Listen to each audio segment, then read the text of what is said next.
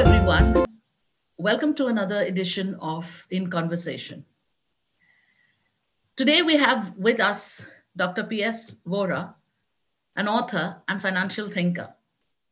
He's also a columnist on Indian and international financial affairs with major national newspapers. Dr. Vohra is a PhD degree holder in accounting and finance.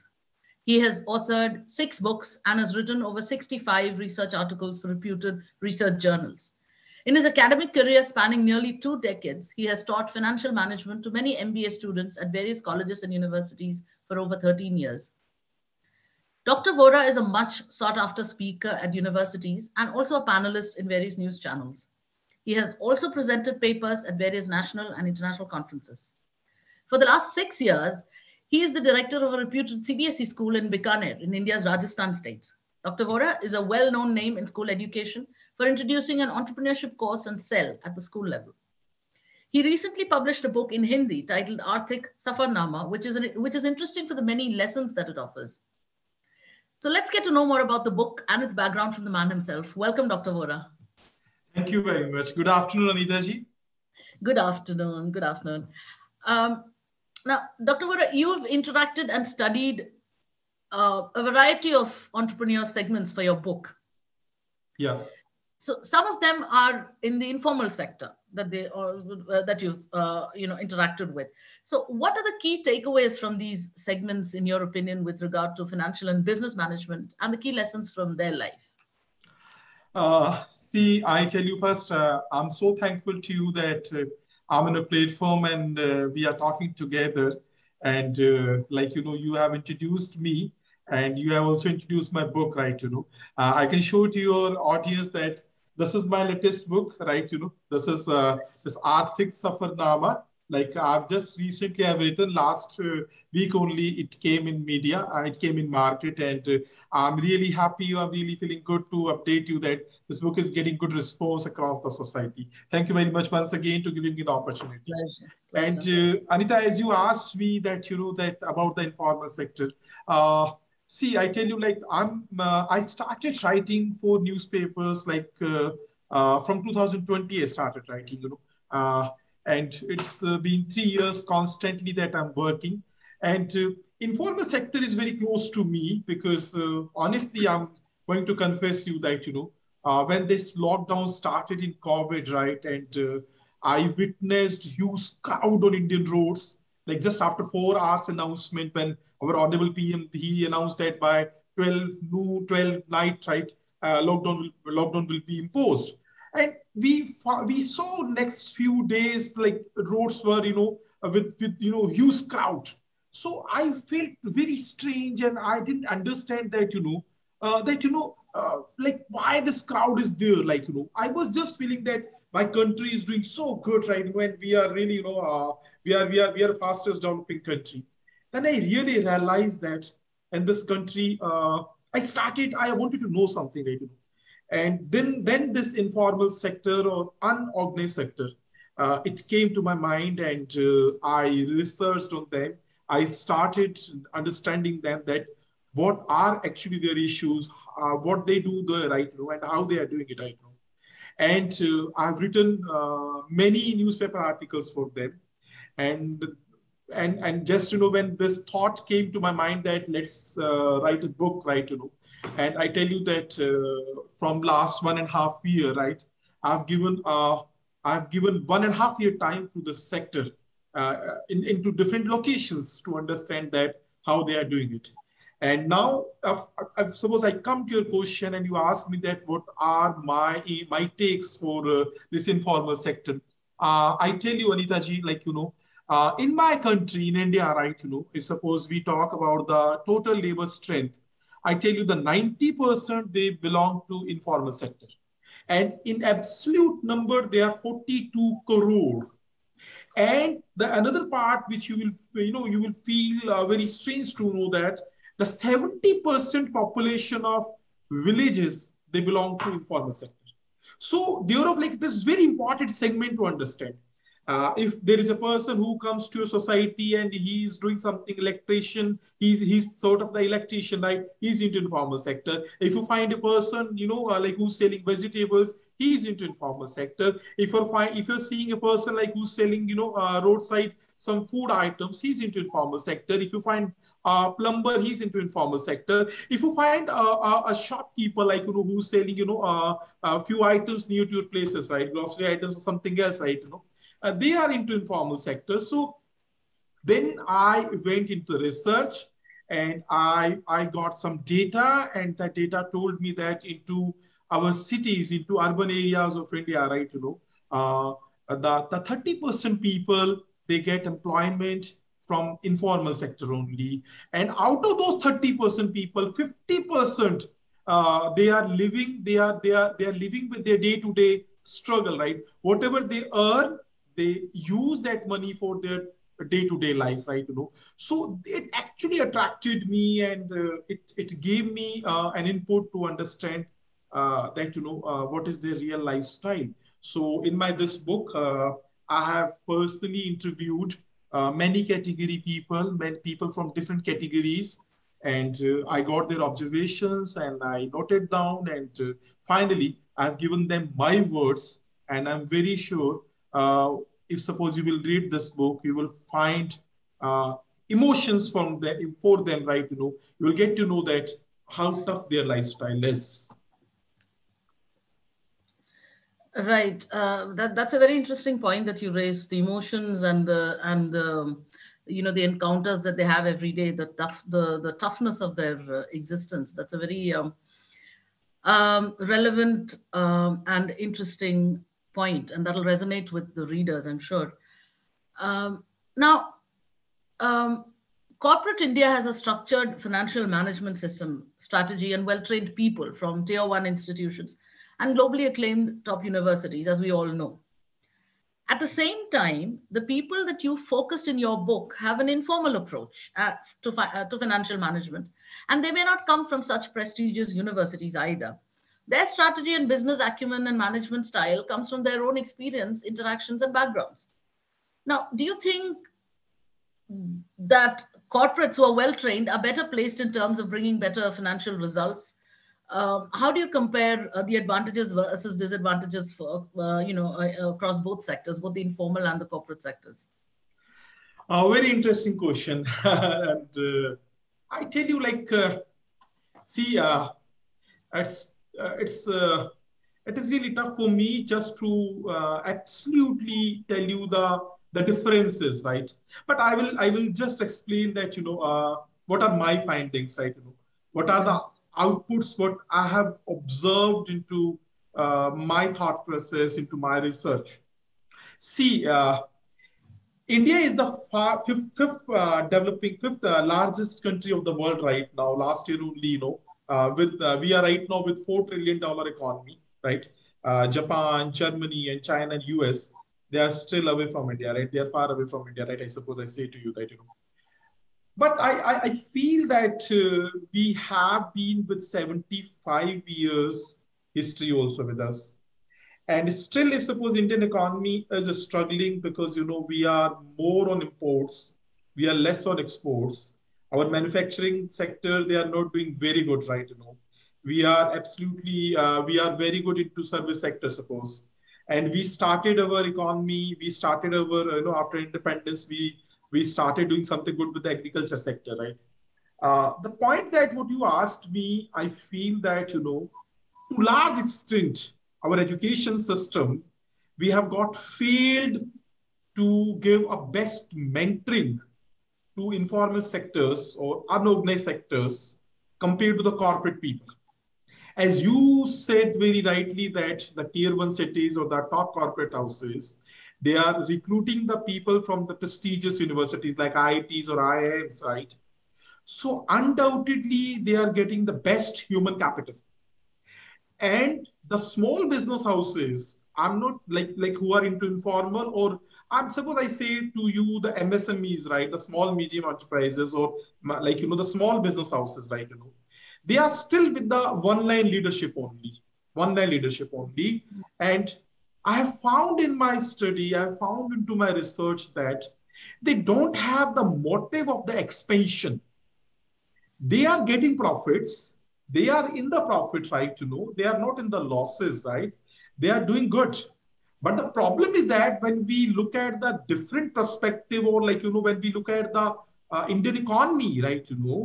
Yes, they are contributing to large extent, but we need the corporate, we need their big, we need that they shall have the different horizon. Unfortunately, they are not doing it. The reason is that they don't have the best human capital.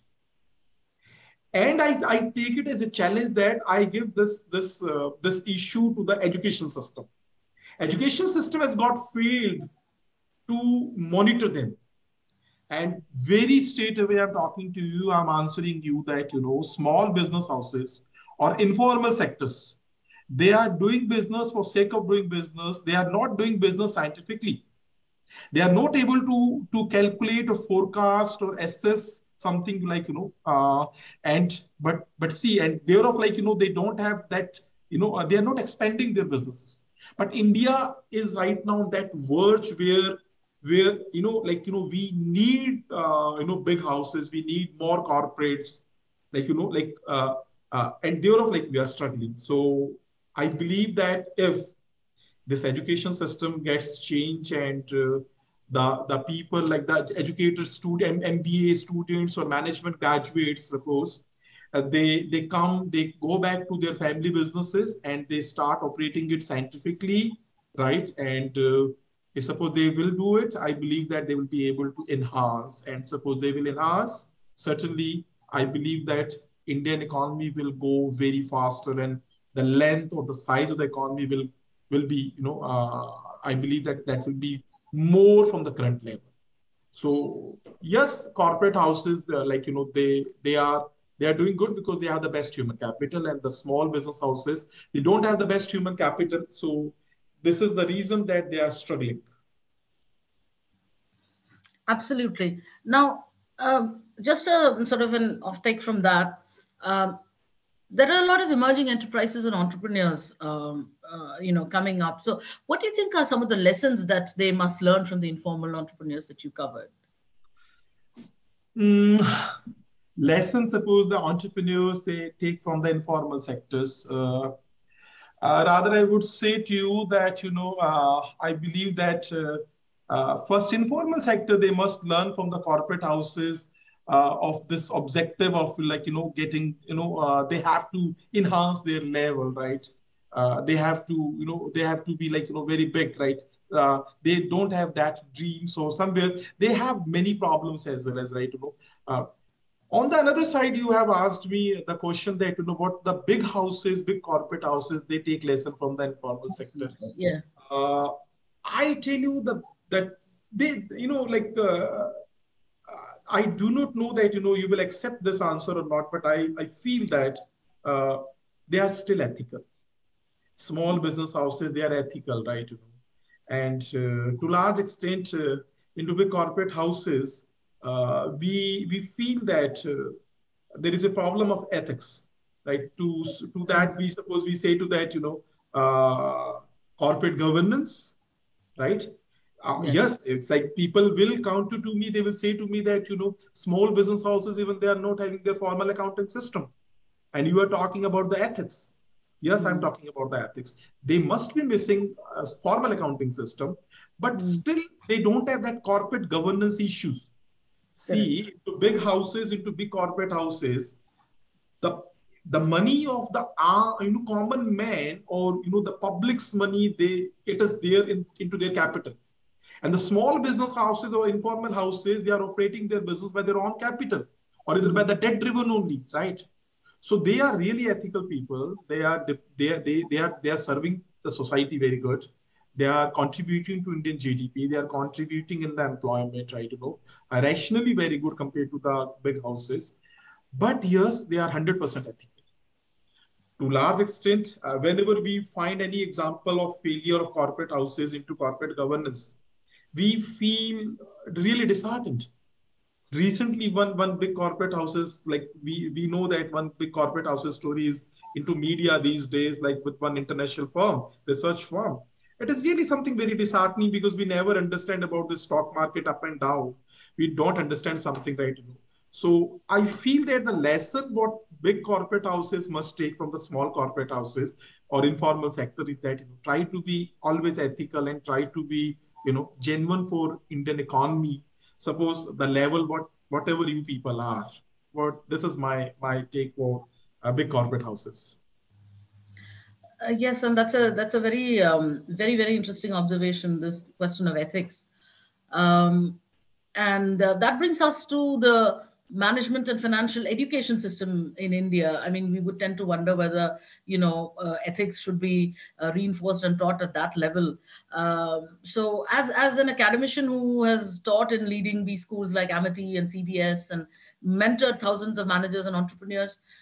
Um, what do you think are the 3 to 4 drawbacks of management and financial education system in India? And do you think, ethics, like you said, should be taught or reinforced at that level itself? What's your take on that? Uh, yes, this is related to my personal profile, right? I served for business education industry around for 13, 14 years. Right. I taught to few renowned business schools and universities, right? And you mentioned MIT and Chandigarh Business School, right? My personal feeling that what I still feel already, although I'm right now away from that system from last 7 years, right? But I still feel, if suppose I go back to my past, I feel that the biggest problem is that, what we all know, the industry academia gap. Actually, we academic people are not much aware that what actually industry they really need. We're not much aware. And into financial education, because I was into financial management education, I was imparting that segment, right? And I was always feeling myself, that see, I was not much aware, or even I was not told by the industry that it shall be into curriculum. See, into marketing or into HRM or into strategy, like they are absolutely different from financial management. If I'm preparing a business graduate into financial management industry, like their thought process that he's expert for everything. He's expert for accountancy as well as he's expert for financial thinking, planning, control, and everything. But I'm very sorry to update you that the syllabus, the academia, right? There must be a bridge between the industry and the academia, especially into financial education segment. And I've seen many students, still I remember, they didn't have that financial literacy as well as they were not much aware with the financial technical jargons, right? And to be very honest, like 2 years MBA degree program or PGD BM program, right? If we expect from a student that he must know how to make balance sheet, he must know how to analyze the balance sheet, and he must understand something about the technical analysis or fundamental analysis of stock market. This is not going to happen. This is never going to happen. So we need to design this curriculum of financial management or accountancy in a different way that student, he takes everything and he goes out as a perfectionist and he serves good to the industry. These days, like, we are seeing new domain like financial engineering, forensic accounting, right? And another fact which I really felt when I was imparting, like a student like who was into different background into their graduation. Suppose he was from humanities, or suppose he was from science background. So he was not much compatible with accountancy or financial management because generally, like if you are into financial management, you must understand that this is the way to make the balance sheet. You understand the concept of the balance sheet, then you will be able to go for the analysis of working capital or inventory management or capital structure, or just to understand that, shall I go for debt or shall I go for equity? Or then you will be able to understand the technical analysis or fundamental analysis of your company, right? Or profitability analysis. So, like, there must be, like, again, a bridge between students' competency and students' thought process and industry's requirement, because like MBA finance industry, they feel that he is equivalent to chartered accountant. He can do everything. But the fact is that This is really unfair. If you are taking MBA chap equivalent to chartered, there's a difference. So policymakers or education policy thinkers, they have to give, I believe a time has come where they have to give like their value addition to this segment, financial education. It must start from financial literacy and like see, industry has to come and they have to sit with the academia people and they have to tell them this what we need. Then only the segment will change. Correct. And based on your observations, what do you think will be India's position in the global economy by 2030? Oh, interesting question. 2030 Indians global position. Yes. See, like last year, we reached on rank number fifth when Great Britain, like we crossed the GDP level of Great Britain, right? And we all Indians, we felt really very proud because Britishers, they ruled us around for 200 years. So we are the fifth largest economy of the world, and we are near to 4 trillion. And I told you earlier that Japan and Germany and China and America. And see, America is 24 trillion, China is around 17 trillion. So I feel I'm very sure that the China and America they are far away from India right now. But 2030, suppose you have said to us, I tell you the biggest strength of Indian economy into my observations are the the middle income group of our society, right? And their consumption power. We do have that is and a very huge number, right? Suppose you see the consumption of in every Indian on Diwali, right, the biggest festival of our country. You find that every year, like the data when it come in the market, we find that we are making every year new records into buying, into suppose into electronics or into FMCG or into auto or into real estate or everywhere, right? And right now also we are doing very good into investment segment also. Like you see that Indian stock market, if suppose you take the Sensex or you take the Nifty, every day we are making new records. Like our Sensex is somewhere near to more than 60,000 points. So point is that every Indian is very well understood now that his consumption is his strength. But on the contrary, COVID has given him a lesson that he has to keep saving as well as right. So taking both the aspect into consideration, I feel that uh, uh, by 2030, I believe that we will be near to $4.5 trillion economy, right? And I believe that we'll be able to give a strong fight to Japan and Germany. But on the other side, we do have some challenges also that you must have seen last year. This that American Fed, they increased their interest rates, and due to that, dollar was very strong compared to our currency, and all the repercussions they came to Indian market because inflation was on a very higher end. So India has to make a very stringent measures for to meeting two things. One is the unemployment, and second is the inflation. If we will be able to give a strong fight to them, I'm quite sure that we'll be near to 5 trillion or 4.5 plus trillion-dollar economy by 2030. And one more thing that we have to strengthen our manufacturing sector. If we will be able to do it, I'm quite sure whatever I've said that $5 trillion will be able to reach over there. Absolutely. And now that brings us to a very vital or a very critical aspect that we cannot overlook, which is the possibility of a global recession. Now, what do you think are the possibilities of a global recession, and how do you think gig workers, entrepreneurs, and segments that you covered, as well as the common people in India and around the world, be prepared and look upon such an eventuality? Uh, right now, suppose personally, suppose you take my call, so I don't feel there is any chance or that global recession is near to us. I don't feel. Yes, uh, just 3 4 months,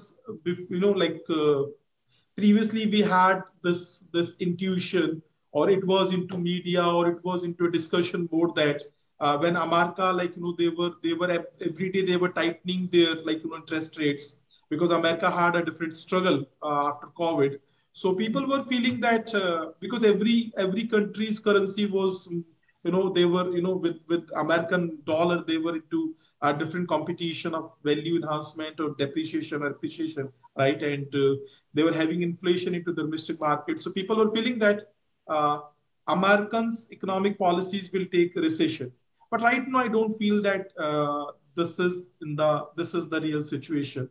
And suppose I talk for Indian economy, that we are very safe because our biggest strength that we are the consumption based economy, and we are dependent like on our imports, but on the another side, our banking is very safe. Indian banking is very safe, and this is the reason that if recession happens, I believe that we'll be able to protect our economy. Uh, Mm. and you said that something about the gig workers or entrepreneurs. Yes, definitely the consequences will happen. We cannot say that we will be absolutely insulated or we will be able to protect everyone. Something will happen, but definitely entire economy will not be into that worst condition. But on the other side, when we look at our neighbor Sri Lanka, or when we suppose we look at right now with the Pakistan, what is happening over there, and this is both the countries are struggling due to Chinese investment, right? Because China invested into Sri Lanka, and the same thing with the PCC Pakistan China corridor. What is happening over there? Pakistan is into right now with the inadequate foreign currency issues, and same thing happened at Sri Lanka. India is into very strong condition, somewhere around $530 billion plus foreign exchange reserve we are pertaining. So I feel that we will not have the any impact of global recession.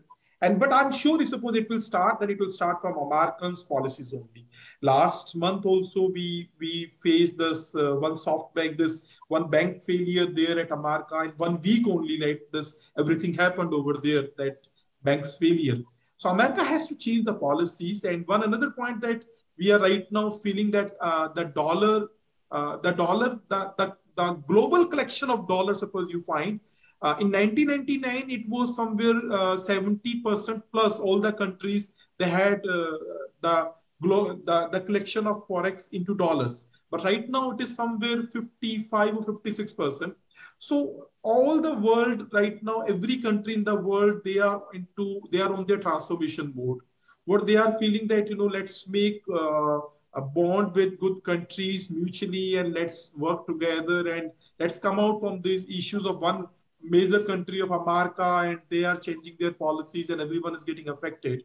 So in my opinion, personally, that there is no condition of global recession, and if it happens, India will be safe because our banking is safe, and the consumption power of every Indian is the strength of Indian economy, and I believe that we'll be into safer end. And you asked about the entrepreneurs and gig economy.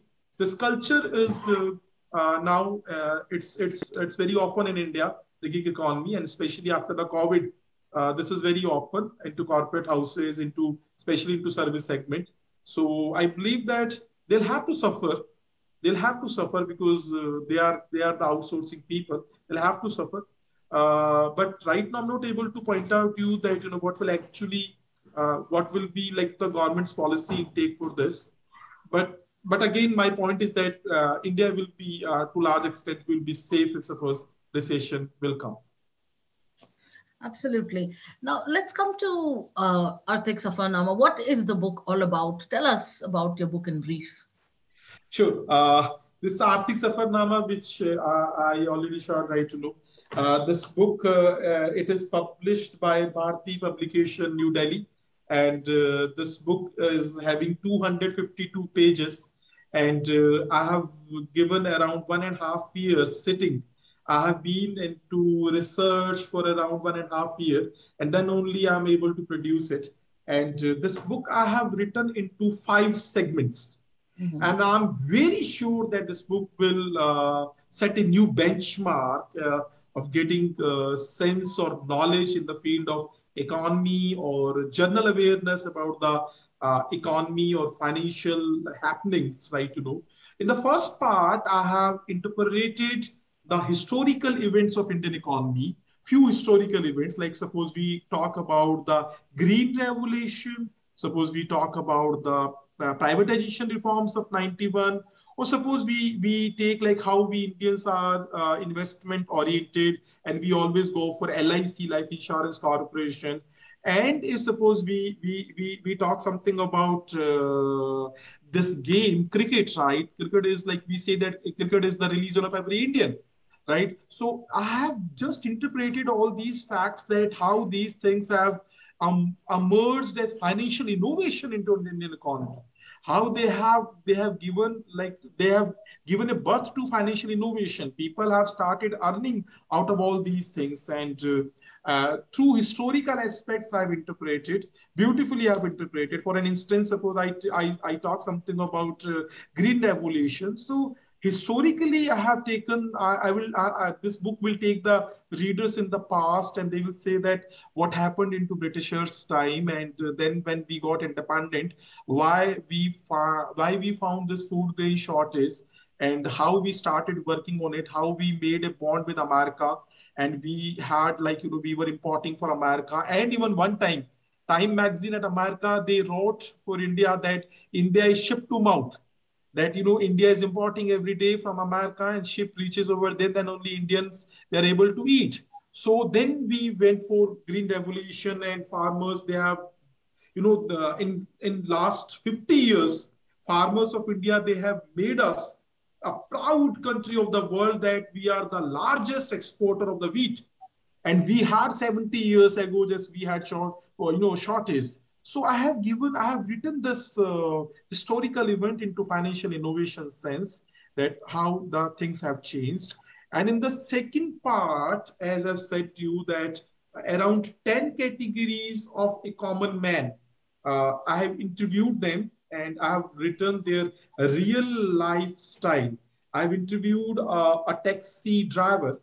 I have interviewed a vegetable seller or milk seller, right? I have interviewed a farmer. I've interviewed a government teacher. I've interviewed a private teacher. So I have spoken to them. I try to understand how they are living, what are their thought process, and how they go for everyday struggle, what are their ambitions, right? And finally, I've given them my words into my book, and the third part, I have written the challenges to Indian economy from last 75 years, like unemployment, inflation, this the differences between rich and the poor man, this income differences, and tax problems, and many problems. I have written around 13 chapters. I have written to in the problem section. And in the fourth section, I have written the opportunities to Indian economy, like G20, right? To India is heading G20.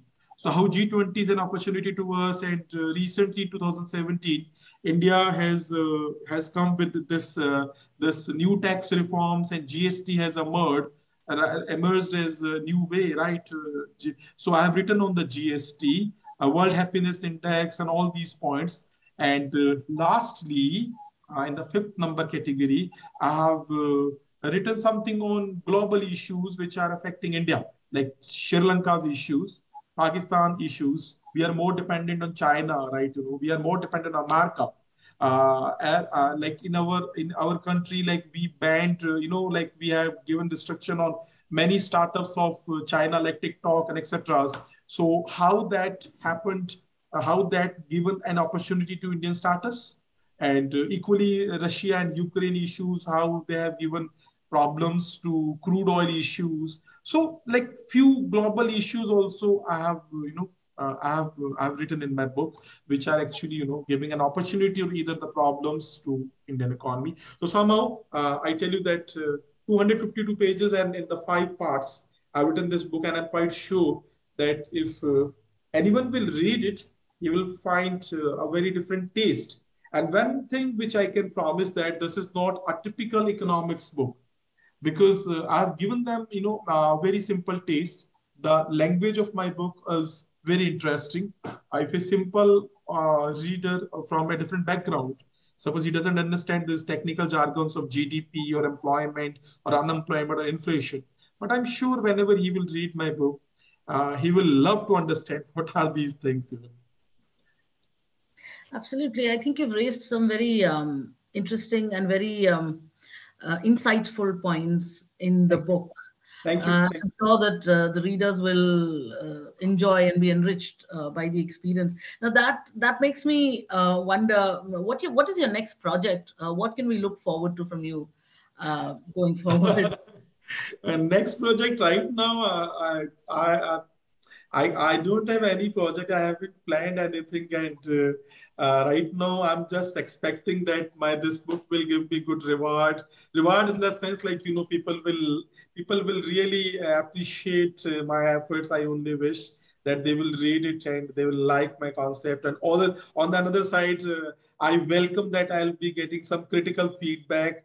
People will let me know that, like, whatever I have written, suppose there would be any critical feedback, I'll love to that even. And right now I'm working on the launching of this book, and very soon I'll have a program for this. And as well as I'm constantly writing for newspapers. Yesterday only I've written one article for a newspaper that, is there any opportunity that dollar will be replaced as international currency by Indian rupee or by Chinese yuan? So I have written one article, right? So I'm writing only and as you said into my intro that I'm heading a school. So two things I'm doing. I'm an academician. So I'm an academic administrator. So my first dream is just to give the best education for transforming of my students, so that they can serve to my nation. And I want to give them the best exposure, the advanced exposure. And second thing, personally for me, as this is my area, economics, and writing for common man's issues, financial issues is my area. So I believe that I will be exploring the same thing, and I'll be contributing best through that for my society. And if anything specific will come, I'll certainly let you know all that this is what my project is. Absolutely. We would love to know. I'm sure that the book will have a great impact on the readers, and that it will gain a lot of recognition, not just in India, but worldwide, because your observations are very, I think they're very relevant even at the global level, not just for India. So kind of you. And if suppose I get a good response, I promise that I'll be taking this book into English language as well as I have right now written into Hindi language, because my target audience right now, my target audience, I know that they are from this particular language. Yes. And I'm just this is into my mind. If suppose I get good response, I'll be working for this book's next edition into English language. That will be wonderful, because then it can reach a much larger audience, and it can have the desired impact globally as well. Absolutely. So we look forward to that. When it's in English, everyone can read, and we look forward to that. I understand. Experience. Thank you, Dr. Vohra, for taking the time to speak to us. That was very insightful talking to you. And thank you for such a wonderful book also. Thank you so much. It's really great honor for me, right? And I'm so thankful to you that you have given me the opportunity, and I'm expecting that I have justified with your questions, whatever you asked me. Absolutely. And if anywhere, suppose I have missed, I sincerely apology for that, right? I hope that we will be interacting sometime in future as well. Right, absolutely, looking forward to that. Thank you so much. Thank you very much. Thank you very much, Good day. Thank you.